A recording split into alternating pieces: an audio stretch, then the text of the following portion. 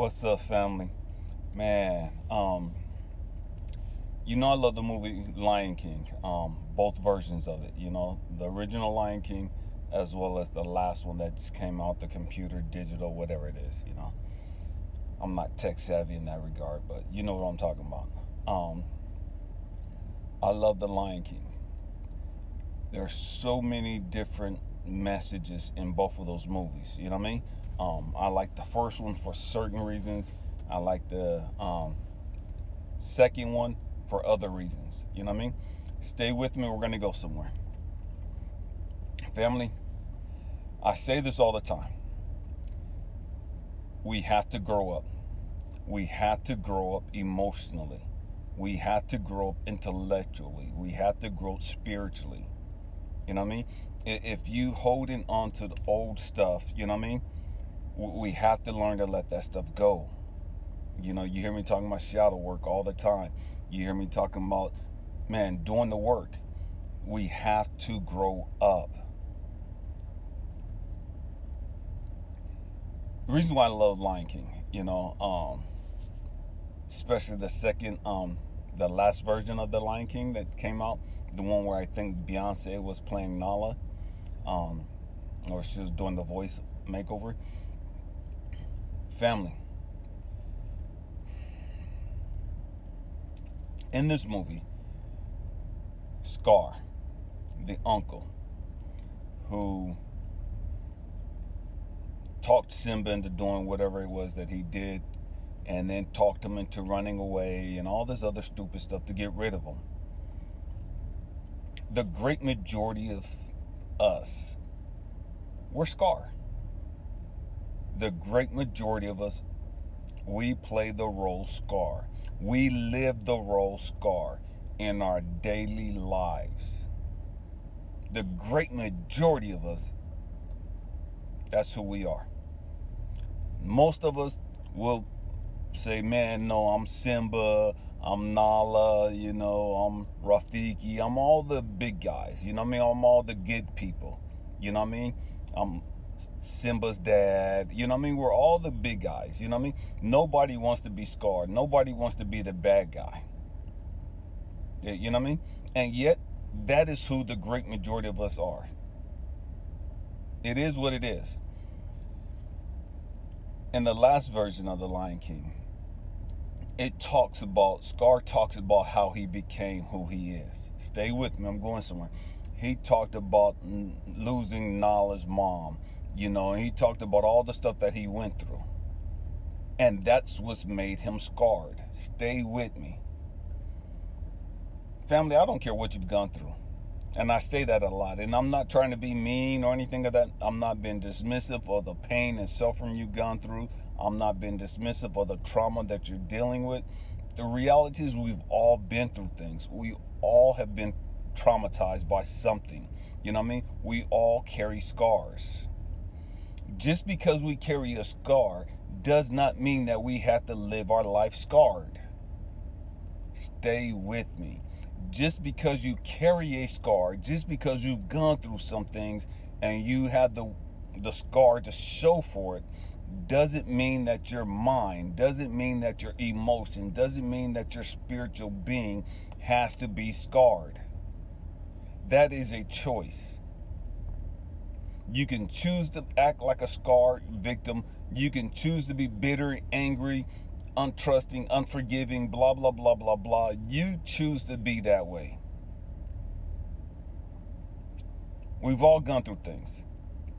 At some point, you're going to have to learn, if you're going to talk about growth and development, you're going to have to learn to let that go. You're going to have to learn to become forgiving. You're going to have to learn to, man, holding on to this is no longer in my best interest. Holding on to this will not allow me to grow and develop as I choose.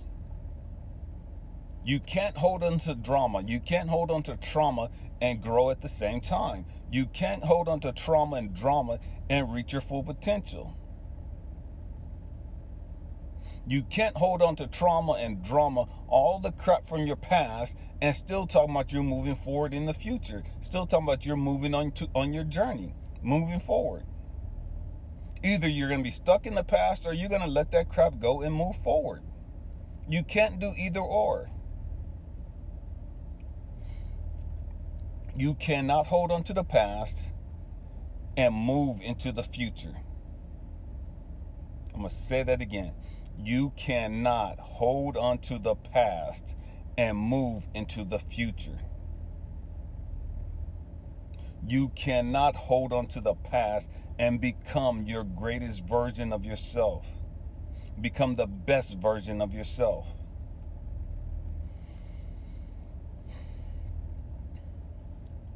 The scars are to remind us of all the successes we've had. I'm going to say that again. So many of us, we look at scars as, man, as pain and suffering. We look at scars as something bad, as a memory of something bad. We look at our scars as a memory of something that I lost, as a memory of something that's hurt me. When we should look at our scars as, man, I've overcome this. I survived this. I've moved beyond this. Again, I talk all the time about changing our perspective, changing how we see things. Same event, same situation. The only thing that changes is how I see the scar. I still have the scar. I have scars all over my body. I still have the scars. But instead of seeing them as a painful event, instead of seeing them as a memory of something bad that's happened, instead of seeing them as something that caused me a lot of pain and suffering and whoop-de-whoop-de-whoop that holds me stuck in the past, man, I see those scars, I see those marks as, man, I made it through. This is my reminder of what I survived. This is my reminder of what I made through, what I've gone through. I'm proud of myself that I survived this. I'm proud of myself that I'm no longer stuck in this situation, that I'm no longer stuck in this traumatic event. I'm no longer stuck in the pain of the hellhole that I just went through. It's a choice. It's a choice. A couple of days ago, I made a video about my late wife who had stretch marks, and that traumatized her. You know, she had stretch marks due to having babies, 3 sons, and that traumatized her. That messed her up emotionally. Stay with me. And that was a choice for her. That was a choice for her. And instead of seeing those stretch marks as a traumatic event, as something that sucked, as something that was disfigured her or any of that other stuff, she could have saw those stretch marks as, man, these are reminders of the fact that look at what I brought birth. Look at what I birthed into this world. Look at what I went through. Look at what I delivered into the world. Look at what I gave the world. Through 8 months, 9 months of changing, of my body changing, I brought something forth. I did something.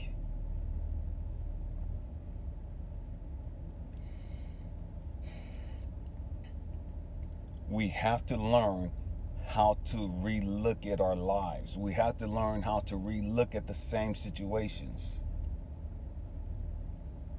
and see it in a positive light. As long as you see it as a negative thing, as long as you see it as something bad, it's going to always be bad to you. It's going to always hurt you. It's going to always break you down. It's going to always make you suffer. It's going to always trigger you because you keep seeing it in a bad light. And what I mean bad light, you keep seeing it through the wrong perspective. You keep seeing it through the wrong lenses. And so every time you get triggered over something, that's God's way of showing you, hey, your perspective is off. Hey, you're missing the point. Hey, you might need to relook at this. Hey, you might need to change your way of thinking concerning this situation.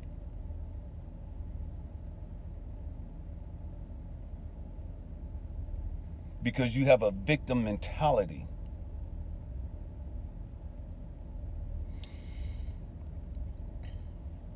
There's nothing wrong with having scars. Allow those scars to be your badge of honor. Carry those scars like you wear a purple heart. You know what I mean? Man, or you would wear a silver heart for the military personnel. You know what I mean? Wear those scars like they're a badge of honor.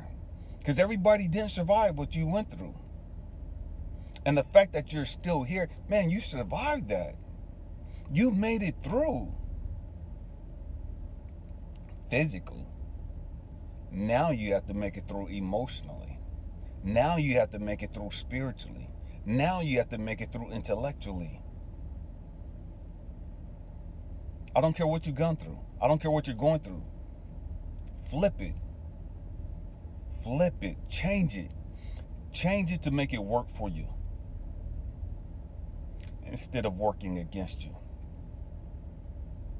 Change it to see it as an honor instead of a dishonor. It don't matter what it is. I don't care if you just did 20 years in the penitentiary. Man, everybody didn't survive the penitentiary. I don't care if you was on the streets 20, 30 years as a drug addict, you know what I mean? Selling yourself, doing whatever it is you was doing, it don't matter. Whatever it was, man, you survived that. Wear that like a badge of honor. Everybody didn't make it off them streets. Everybody can't come back from that emotionally. Everybody can't come back from that spiritually. Everybody can't come back from that physically. You did. Pat yourself on the back and, man, blow yourself a kiss. You survived it. Make that work for you. Don't be embarrassed about it. Make it work for you. Make it work for you. And what I mean, make it work for you, man, use that to your benefit. Use that to your benefit, and not just to your benefit. Use it for the benefit of humanity. Flip that. Use that to build up other people. Use that to encourage and inspire and motivate and challenge other people. Use that to show other people that, man, if I survived this, if I went through this, then you could survive what you're going through.